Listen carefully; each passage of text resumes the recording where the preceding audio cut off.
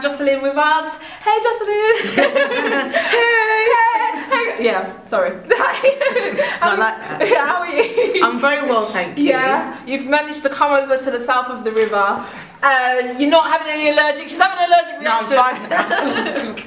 Yeah, no, I'm alright. I used to hang out in South London a lot. Did you? Oh, yeah. Because all my friends were from South, and they refused to come over to Hackney. But I always see, I'm like, because I'm born in South, so I always used to say, I used to say to my dad, like, why am I not on the other side of the river? Because I always feel like nothing really happens on the south, or we're always trying to get over there. Yeah, no, it's not. I used to love coming over to the south, because that's where all the raves seem to be happening in the south, and they were cheaper. Yeah, it's true. But I'm glad that you're here. So you might know Jocelyn, 3 Non-Blondes, Little Miss Jocelyn, Destiny's Child, Catwalk, Naomi Campbell Standing. That's it. Sometimes. All of that stuff. So I mean, you've done so much in the career. I hope we can get through everything. You started with 3 Non-Blondes. That's kind of what kind of propelled you into it, and that's what got you noticed. And then I like that word, propel. And then you had Little Miss Jocelyn, which probably the most known for, and it's such a huge achievement. I remember, because I remember thinking there was nothing on TV like what you were doing. I was just like, oh my gosh, what's this? I was like, is this UK or is this American? Because you used to see that in America, but to have that in the UK, to have like a black female comedian having her own sketch show, it was like amazing. Yeah. How did that even come about? Well, it started from 3 Non-Blondes, from being in 3 Non-Blondes and writing on 3 Non-Blondes as well. And then just literally while I was doing 3 Non-Blondes and started developing another show, because usually I think you like work on something and you think, oh, where's the next work coming? I need more work. So I started like developing characters, and then when the BBC was speaking to me about, are you interested in doing your own show? And I thought, all right then, because I had all these characters like in my head, because I need counselling. So I kind of like just like start developing them a bit more, and then I kind of it took a little while. There was a lot of like live shows and kind of showing the BBC what I was trying to do, the characters, because no one had really seen those kind of characters on TV, like you said before. So so that was a bit harder, like trying to make them like finding a traffic warden funny, you know, and bus drivers, because I like to do the characters that, like, I saw lots on my way here today. They're still around. Oh my gosh! I think South London and Hackney, that's where I get the best ideas, the inspiration, because I look at these characters and I think, I couldn't even write that actually. They were all over South London right now. So I would like, so I think characters like bus drivers, I never saw anyone like, portraying a bus driver like that. So so it was just about me kind of like developing what I wanted to do, and then literally just passing on to producers and BBC, and I kept having like show them and like perform bits and pieces in live shows, and then from there, then it took off. And because you even had like the lollipop lady, and people are like, oh, and it's so true when you go into the clubs and you have that lollipop lady there, but you just, I don't know, it's just like people probably didn't realise that before they watched your show. They're like, no, I've seen that. It does happen. It does happen. It's funny because when I first did it, I only saw a few of them, and since I did it, I just keep seeing them now. and I usually, like, if I see a character similar to mine, I will kind of do my character to them.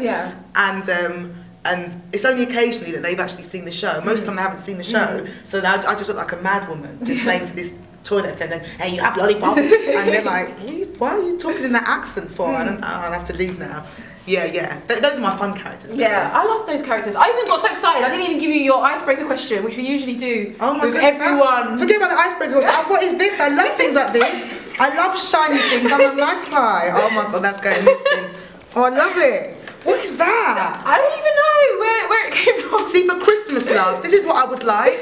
Don't give me jumpers and socks. I don't need jumpers and socks. Give me shiny containers like this. This is what I love. I love things like this in my bathroom and no one can touch it. And that's it. And you put some soaps and some, Which one? Oh no, if I don't like it, then I'll just pick another one. No, you have to do that one. No special treatment. Special icebreaker question. If a movie was made of your life, what genre would it be? And who would play you? I love horrors. Really? Horrors are just my... So people probably thought you would say comedy? No, I hate comedy. Not really. No, horrors. Horror, or comedy horror actually. So maybe more like that, but I love horrors, and Gosh, who would play me? Chris Rock. Chris Rock in drag. Yeah. It would be very funny. Yeah, I like horrors. That's my favourite. Yeah, I do love a good horror. Yeah, I like to be scared and then watch a comedy afterwards. Well, so would you like, or would it be like a scary movie, or is that just a bit too much comedy? No, too much comedy. I need to be really, really scared, right. And I like those little moments, like I suppose like the zombie films. They have that juxtaposition. I'd like to say juxtaposition. Can we get that in there? Yeah. So I like when you're really, really scared, and then there's a little joke like killers. When killers are funny, I love things like that because that just messes with my mind. Yeah. So oh God, I'm joking. See what I mean? No horrors. I hate them. I love them. Thank you. That's what I'm like in the cinema. I couldn't go to the cinema with you. No, I'm the one who goes like that. My knee comes up. And they're like, don't go in there, like shouting in the cinema. Yeah. That's me. What's she doing? What are you doing? Yeah. So okay, going back to your acting. Is it acting? Has it always been something you do? Because I don't know if this is true. Because you know when you read stuff, and you're like, is that what actually happened? Yes. They said that you studied law.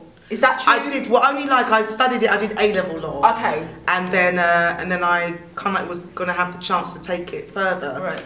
But then no, I just thought I want to do acting. Law, that was for my dad. Right. Yeah. That was purely for my dad. You know. Yeah. I was gonna become a lawyer just to make him happy. I was actually gonna ask you because I'm being confused whether because it says one minute it says you're a Nigerian. From Nigerian heritage, and the next minute it says you're from Ghanaian heritage. Nigerian. Right, I've always got confused because someone says your surname is a Ghanaian name. No, so it's people get well, it's both. Yeah, it's both. It's a Nigerian name. There is a town in Nigeria called Essien Town. Right, okay. And that's where it comes from. Because there's I run that town. No, I don't. Because there's Michael Essien, who's Ghanaian. He's my cousin. I used to pretend he was my cousin to some people. No, why? Because you would probably like. To men though, only men that like listen to watch football. When I'm like over the phone, I'm trying to like spell out my surname. They go Essien. They go, oh, and I go, yeah. They go, really, like Michael Essien? I said, yeah, he's my cousin, but I don't want to talk about it. And I get a little discount. Oh no, but it's true. But it's true. But he's gone in, then you're. Doesn't matter. There's people on the phone. They don't know, innit? They think it's all the same. Just give me a discount for the MOT test, innit? So you're okay. So you did law in A levels. Yeah. And you went to Guildhall. Yes, to study drama. And then after that, and then how was it after you left? Because some people think then when you leave drama school and then bam, was it bam like job? Well, there's a job. What? It was it wasn't bad because I always feel bad saying that I worked to work because I kind of actually. I remember I did the fast show while I was still at drama school. Like just before I left, I met Paul Whitehouse and I had an audition, blah blah, just a little bits and nothing big. And but when I left drama school, I got an agent and I did start acting. It was all straight stuff, no comedy. Right. It was all straight stuff.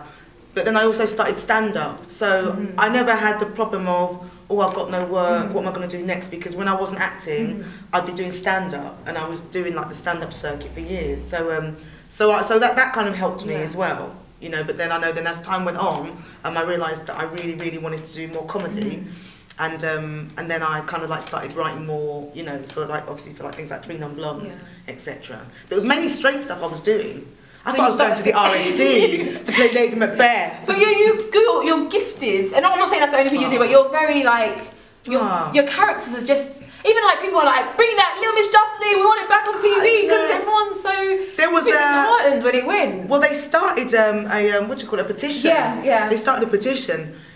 Then it stopped. I'm like tweeting them like, what's happening with the petition? But that was really nice. But they started back. But the joy is that I am going to be coming back with them. I don't know if it'll be Little Miss Jocelyn because it's a bit because I know they're doing all these revivals now, and I don't think I'm at that kind of status where it can be brought back. I think that's more like things like Real McCoy and stuff, because that's like people really want Real McCoy. Yeah, but I don't think I'm at that status yet. But I am actually doing. I'm like literally writing another show at the moment. Oh, that's great. Yeah. And developing other shows too. So this is the year it all.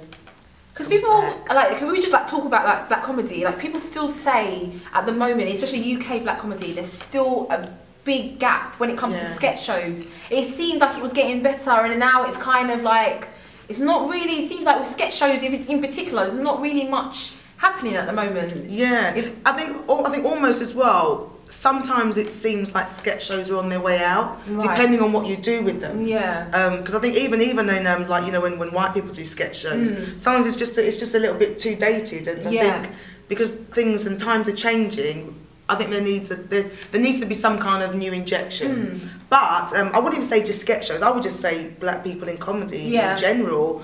There aren't as many. When I was doing it, I thought that once my show ended, then there'd be loads more. But it actually hasn't been that way at all. And I remember there was a time when like the Real McCoy was on, Desmond was on, Get Up, Stand Up, Blouse and Skirt. I mean, the list goes on, and it looks like we were like spoiled then, because when you compare it to now, it is like we're going backwards, which I think is a really sad thing. So hopefully, you know, I'm kind of like working on things to get things moving again. I don't know, touch wood. Where's the wood? Give me the wood down. I don't know if this is real. Yeah, so I think because it feels like we're going backwards. There actually isn't anything. We had loads of things on before. More than the 90s. It's weird that it's not really as much now. Now that we're reaching in 2014 now. And even like, I think even like films, TV series, even though I know you're in Another Hood, but you'll think there'll be more of that kind of comedy coming out, but still it was like Another Hood came out, and it was like one of its kinds. It was like, even when I remember that being advertised, I was like, whoa, where did that come from? It's like UK black comedy. Even though I know there has been some as well in the past, but it hasn't been that much. I think film is where it's amazing, it's all happening.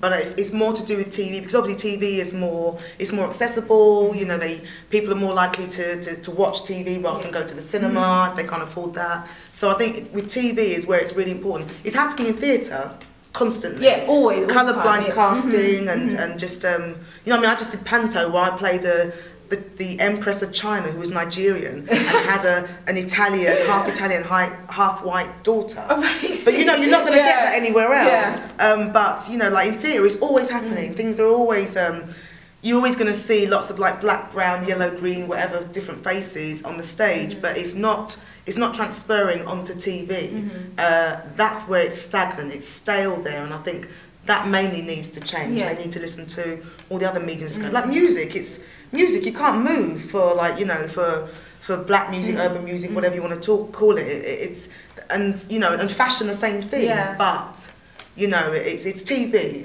TV in particular, and not just comedy. I think TV, you know, across the board. If you're not watching soaps, you may get to watch TV in the whole day and not see a black face. Yeah, of course, Unless you're going to watch EastEnders, you know. So if you're not watching EastEnders, you know. But even people like will say like they watch EastEnders and it's supposed to be East London and be like, but there's only about 4 people that are black in East London. It's there, but it's not as much. But I think as long as it's there, you know, it's just when it's not there. But I truly believe that there are enough people out there thinking the same thing, and it's changing. It's going to, because it has to change, you know. And I just think we just need to just get on with it and just do it. We need to do it. You know, people that want to write stuff and do it, write it. Because it won't change until kind of someone just does it. You need someone to kind of do it. And there is a lot of gifted writers nowadays and are doing it in theatre. And everyone just needs to move on. We do, and we all have to do it. You know, we've all got a part to play. Like you guys, what you're doing here, this is brilliant. You know, and you know, you're giving me a chance to, you're giving me a platform. So that's what it just takes. Everyone just to do your little bit. And then we'll be right. Justin for president! Justin for prime minister! For president! I'd be a terrible prime minister, can you imagine? I'd be late all the time, oh my gosh. I'd be like, what bombs? I didn't know, what? Seriously? Real bombs, yeah? Oh, shame. Oh no. What about comedy? See, you're so comedy, going back to stand up, doing a tour, has that ever crossed your mind? Yeah, I actually did my own one-woman show years ago, but it was a really little mini tour. It was like Croydon and Shoreditch. Croydon, you know. I can't remember last time. That was before the East London line, so you can only imagine. How did I get to Croydon from Hackney? Helicopter. I don't know. But I did a little one, and it's the one I took to Edinburgh. It was really, really small. But I would, you know, I'm going back into stand up. I'm doing Felix Dexter's his tribute show at Hammersmith. God rest his soul. So I'm doing that. Really, really honoured to be doing that. So so I think eventually I'd like to do. like a big like tour. A tour, yeah, I'd love tour. to. No one will come though. It'd just be you. People will come. No. People My will mum. come. Well done, Jocelyn. Well done. Yeah, no, I'd love to. Really love to. There's loads of things I'd love to do, and but I'm kind of like, there's almost like an order I've got to do it all in. Because so at the moment, are you writing, and what is your main thing you're doing at the moment? Selling my body, obviously not really. My main thing is I'm writing. Yeah. But while I'm writing, obviously I do different shows. So I'll do theatre. Yeah. Because sometimes you just pop up. I'll be on watching TV and I'm like, oh, she's popped up. Yeah, like with David Williams' shows. Yeah. He's got another second series of another of his sitcoms coming out, and they just asked me to do that again. Yeah. So I'll be doing that in a couple of months, and then other bits and pieces. But I'm mainly like writing, right? Because I have to. Because I think people still want your own show where you're running it, and you say that, and then when it comes on, you better watch it. I don't care. I know that people were watching Little Miss Jocelyn. Yeah, everyone was talking about it. Everyone was it was just like. I know, and all my family in Nigeria, they always come back because it's all in Nigeria. Oh, is it? Yeah, because they bought like Nigeria and a lot of Africa and the Caribbean bought 3 Non-Blondes and Little Miss Jocelyn. Right, yeah. It don't pay though. And so whenever someone comes, whenever they've been away, they always come and they tell me, oh, I've been watching you, which I think is lovely. So no, I definitely want to come out because I miss it as well. Yeah. I miss it. So and I've always had lots of different ideas going on, and now I'm having meetings about them, and I'm having to like tell them. That's the hardest bit though, because I've had those characters and ideas going on in my head. Yeah. I just sleep with these things. I think, oh, that's really funny. And then I have these meetings, and I'm like, yeah, it's about this girl, right? And she's like, and I start feeling really embarrassed. I just think, is it funny? Is it gonna work? But then we'll see anyway. But yes, soon. Did you have a lot of creative freedom with Little Miss Jocelyn? Was there kind of like, you can do this but you can't really do that? And no, do you know what?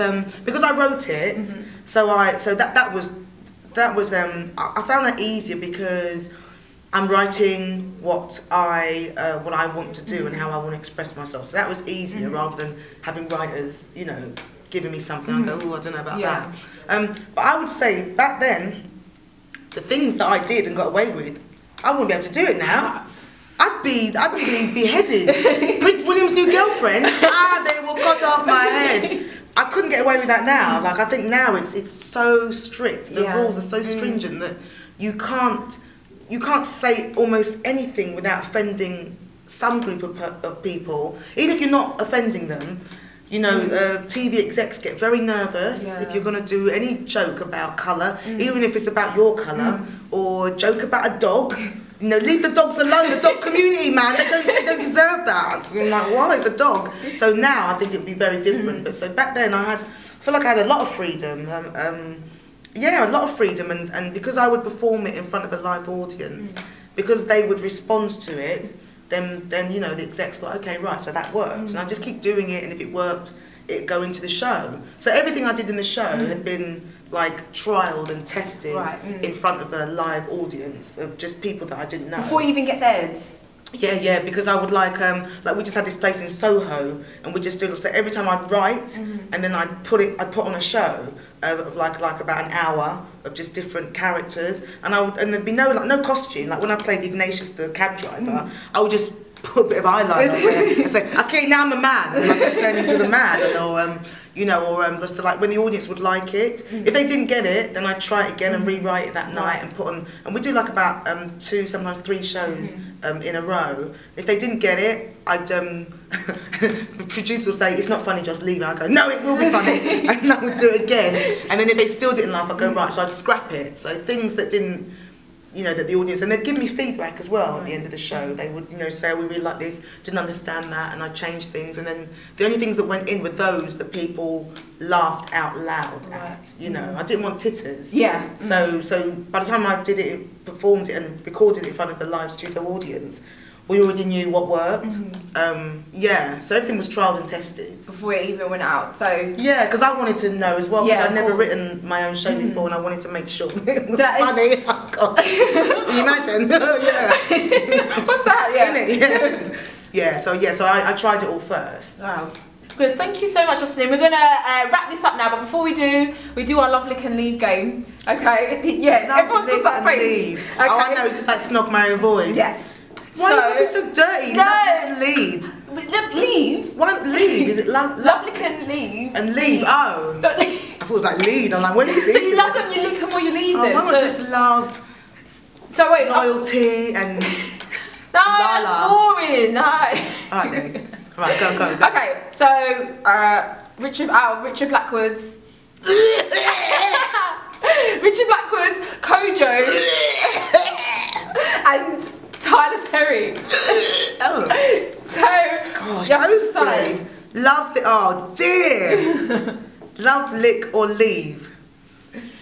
Damn, when I'm a gold digger, so I have to pick Tyler for something, for love, because he would look after me.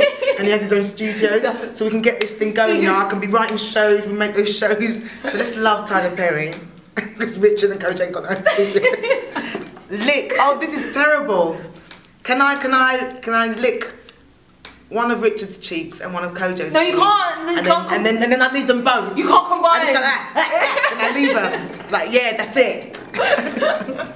You can't combine the lips. I can't think because they're both my boys. I know, but this is why we do it. It's like giving birth. You can't choose, can you? When you give birth to a child, you say, I've had twins. Which one do I keep? Let me just lick their cheeks and then leave them. Oh, fine. So but they're boys, and you've left them boys. So I've got to leave them. Otherwise, they're going to want me to lick the other cheek, innit? Well, thank you so much, Jocelyn. We know that loads of things are going to come out, and again, I'm waiting for the show. So mine. Says my accountant. Well, thank you. It's been an absolute pleasure to be here today. Thank you very much. Thank you. And good luck as well. Thank you, Jocelyn. It's brilliant what you're doing. It's brilliant. I hope this keeps getting better and better. Thank you so much. Stronger. Stronger in every way. Yeah. You've been watching Urban Smash TV. We'll catch you soon. I'm in 5, 4, 3, 2, 1. This is Jocelyn and you're watching Urban Smash TV, so keep it locked. Not knocked or socked or mocked or pocked or rocked, just locked.